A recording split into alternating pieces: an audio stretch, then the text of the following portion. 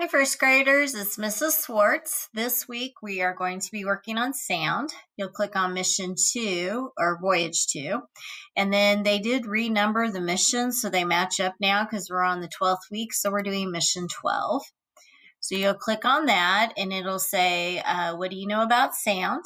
And then you're going to listen to a book on Pebble Go about sound. So you'll click on Pebble Go and listen to different things about sound. You can watch the video, and then it does give you some other options. And then you will go back to read the books about all about sound and how do we listen. When you go to the end right here, all about sound and how do we listen.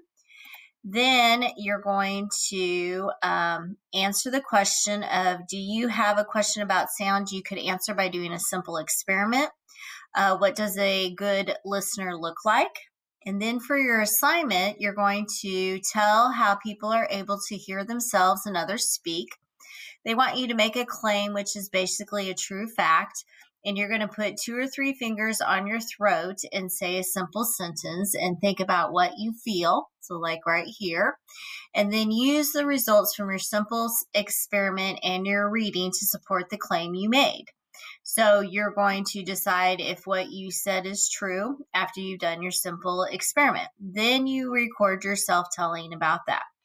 So there is 2 parts to this mission. So make sure you click next and go to the second part of this mission so you get full credit. It says, have you ever heard noises in the night that keep you from sleeping? How do you feel in the morning when you don't get enough sleep? I know I feel tired.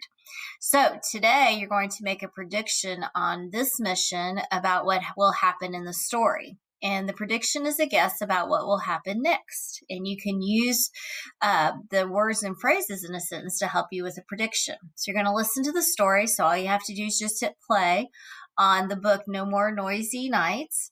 And before you read, think about or predict what you think the story will be based on by the title. So No More Noisy Nights. Then they talk about some repeated phrases in the story.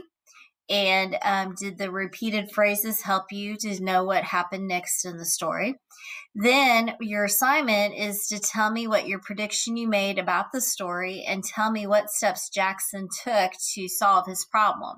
So he had a problem and he came up with a solution. So you're going to tell me if your predictions were right and what the problem solution was in the story with Jackson.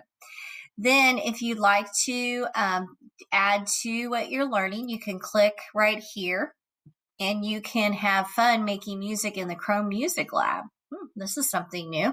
It's a website with fun tools that will let you create an experiment with music and sound. So that would be something to check out. I may have to do that for my class.